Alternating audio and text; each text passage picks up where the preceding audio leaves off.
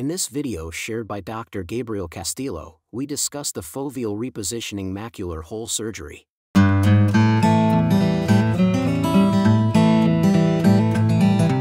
Surgery for macular hole is one of the most commonly performed vitreoretinal procedures.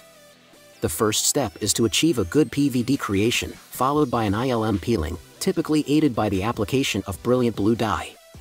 Aiming for higher closing rates, various modalities, such as inverted flap, free flap, lens capsular flaps, and the subretinal Bleb's technique, have been employed.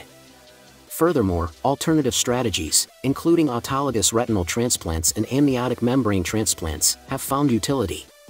The Manchester Large Macular Hole Study, published in 2018, underscored the remarkable success rates of standard macular hole surgical repair, particularly for holes measuring up to 650 microns in diameter.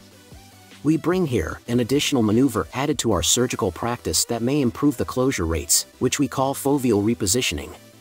We demonstrate the use of an instrument that has a smooth, bulbous tip, which would be atraumatic on the surface of the retina.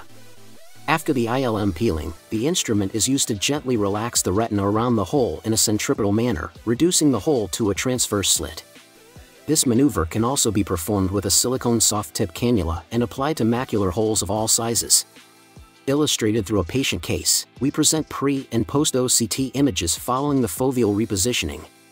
The post-OCT reveals significant restitution of the foveal region, marked by substantial restoration of the ellipsoid zone. The patient achieved great visual acuity and an exceptional anatomical outcome.